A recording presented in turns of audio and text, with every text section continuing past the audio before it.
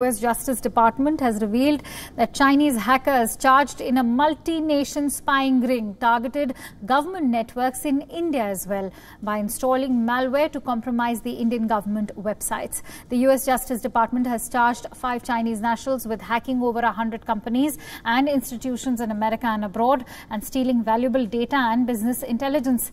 In 2019, the accused compromised government of India websites as well as virtual private networks supporting the government of India. The culprits installed a malware called Cobalt Strike on Indian government protected computers. According to the charges, the computer intrusions affected over 100 companies in the United States and abroad. The victims ranged from software development, computer hardware, telecommunication, social media, and even video game companies.